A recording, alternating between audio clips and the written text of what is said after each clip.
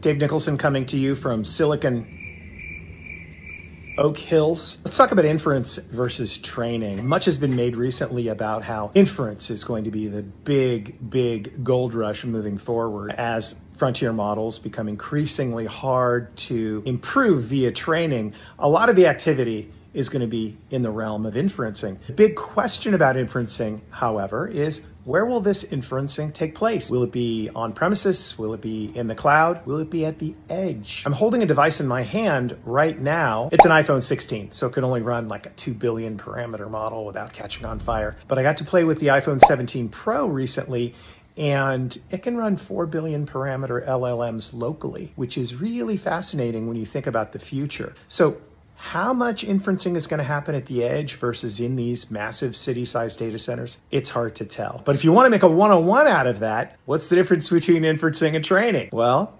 training is when we build these models so that they can do things for you. Inferencing is when we ask them to do things for us. So inferencing takes the form of queries where we get answers, prompts where research happens, and yes, agentic AI, where we ask our virtual assistants that we know and love to go out and do things for us.